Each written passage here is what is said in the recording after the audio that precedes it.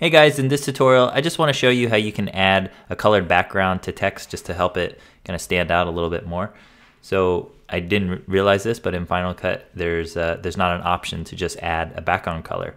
But what you can do is you can go to generators and then go to solid color and just put this where the text is on your video. So I'll just do that.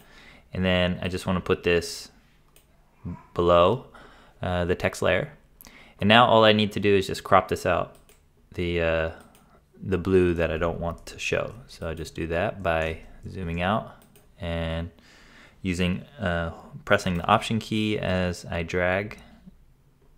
There it goes on both sides, and I'll do it here, and then and then that's it. And then if I want to just change the colors, I can just click here on the color picker, and then it will change the colors. All right, cool. Hope this helps. Have a great day.